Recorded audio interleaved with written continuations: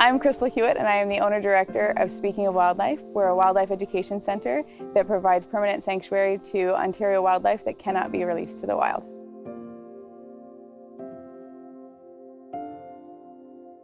We work very closely with wildlife rehabilitation centres so that when animals can't be released to the wild but have some suitability to life in captivity, they have a second chance.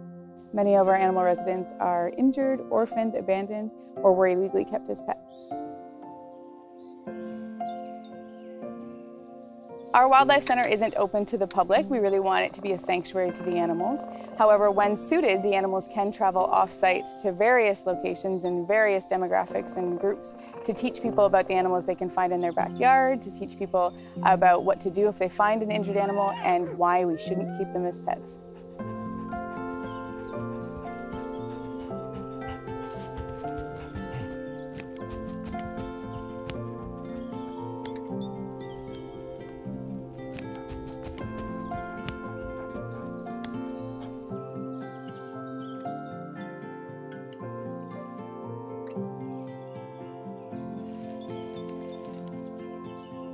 If you want to help the animals at Speaking of Wildlife, you can invite us to your next event.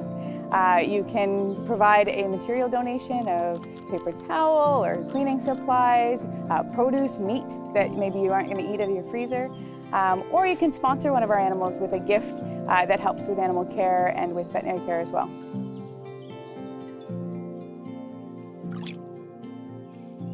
Ultimately, Speaking of Wildlife aims to teach people about what we can find in our environment and our natural surroundings, all while giving our animal residents a second chance at life.